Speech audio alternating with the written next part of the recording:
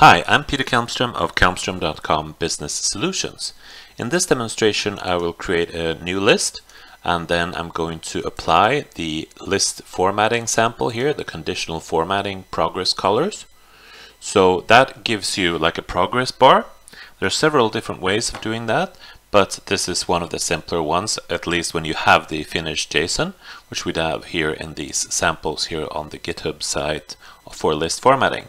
So I'm just going to go into that and copy the JSON, and then I'm going to create a new blank list to keep it clean.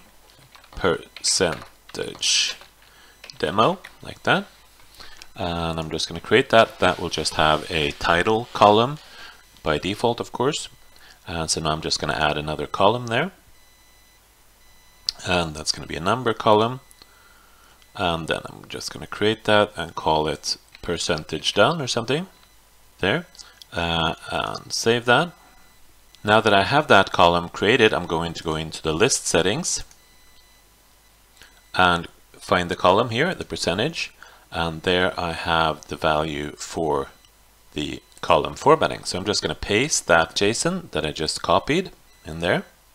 And as you see, it has some conditional formatting. Here's the 0.3, and these are the classes that are being applied depending on those. So I'm just going to press OK there now, and we'll see this in action. I'm just going to create a new item here, just test1, and then I'm going to enter a number. So I'm going to add 0.3. And there you see that's 30% right there.